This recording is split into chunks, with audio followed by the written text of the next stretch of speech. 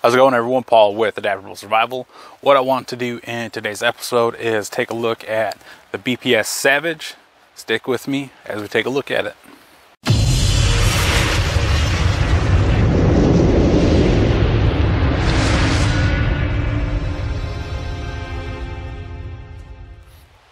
So let's take a look at the BPS Savage. Starting off, you will get this leather sheath for 40 bucks, getting a leather sheath and a full Tang high carbon steel knife. Kind of hard to beat that. This is a dangler style sheath, so something to be aware of when you're buying one of these. If you buy one of these, I have used sheaths that ride higher on the belt. Comfort wise, for me, just not it. I do prefer having a dangler. The knife itself, so these are made in the Ukraine. I know earlier this year was kind of a slowdown on the availability, but you should be able to find them on Amazon.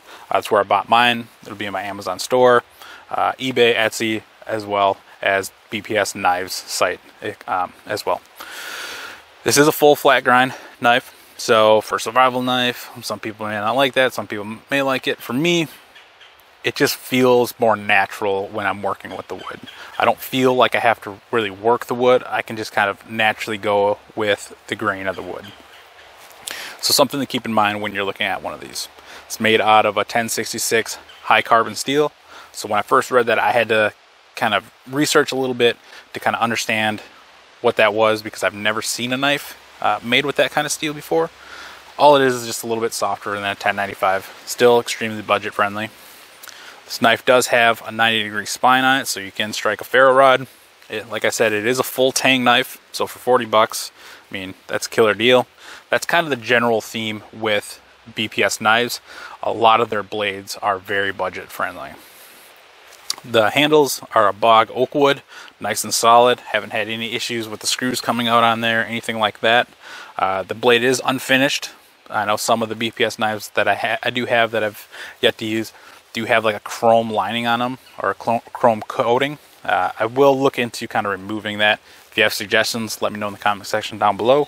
But the BPS Savage does not have that. Does have a pretty significant drawback that I've experienced anyway, and I'll get into that in the breakdown.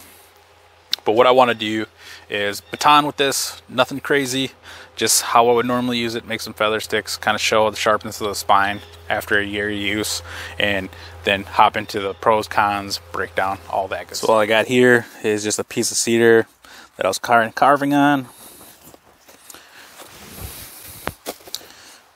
And let's baton this down.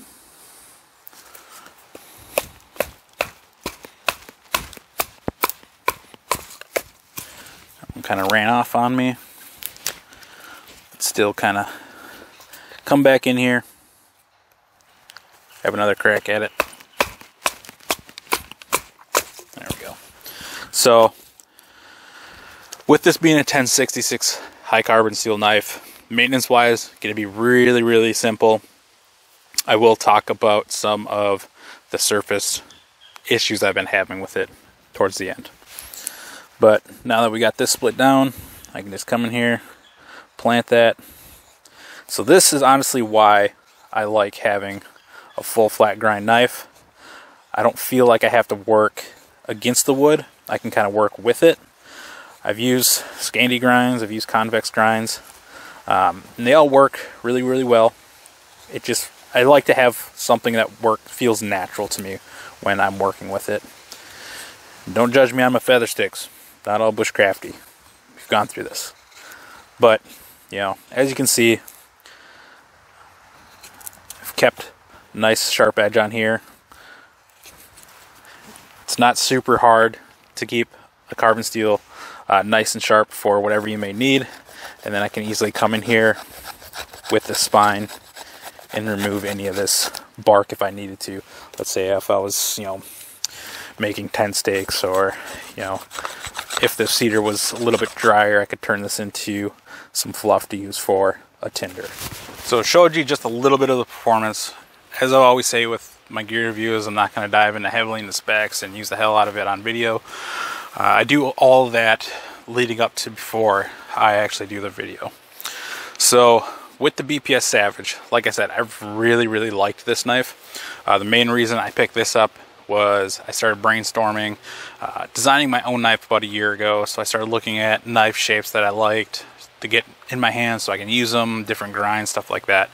So I came across this, like I said, 40 bucks on Amazon. It's hard to beat that price for high carbon steel knife that's full tang, got a nice leather sheath with it, nice handles, fit and finish is really, really nice. So get this up here close and hopefully it comes in. But you can see some of the wear that I've had on the blade itself, and then hopefully across the spine here. Hope that's all coming in. But you'll see down on this end some surface rust happening on there.